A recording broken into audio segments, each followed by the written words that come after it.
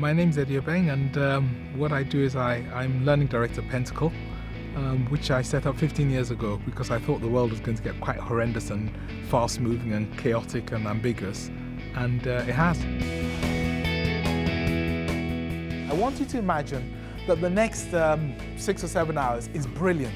I know you're good people, so normally you put your hand up and say, it'll never work because people are not always reacting to reality.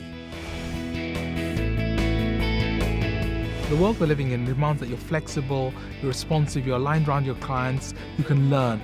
We've taken time to try and understand what you do when the world's complex and you can't make decisions. The main thing is to realize ideas into money is a journey.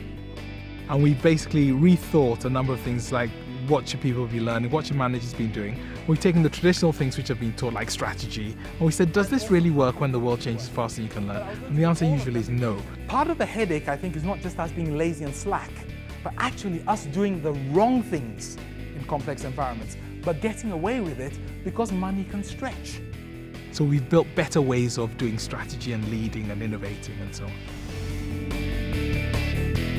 We're not a consultancy, so we actually teach people how to do things rather than consult to them. We don't write reports. So it's very important that what people learn is applied.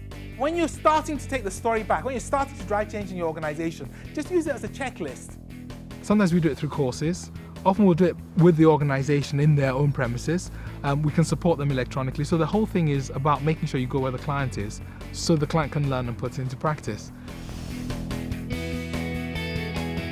We have nodes in several countries around the world, South Africa, in France, in the Netherlands, in the States, and so on, but we can organize very quickly. And also allows us to wrap around our clients because we can actually put teams together, depending on what our clients want, in different places. Focus is on really educating them. So we provoke them to start them starting to move. Then we start to educate them. Then we give them some energy and inspiration. How many times are you allowed in your organization to put your hand up and be negative before it becomes career limiting? And then we try and help them as they put it into practice. Once. Okay, so most of us, what we do... So most of the time, our programs are quite complex. They go right into the organization. There are no case studies, no blah blah, no theory. It's all about application of the theory we've built and made into practical things for people to do. As long as they have the fears, they'll just circle wagons. We want to give a real competitive advantage to our customers. So when they come and they say, we've been to these consultancies and they gave us a solution, we don't think it's going to make us any different. That's when we start working and we really bring them forward into the new world.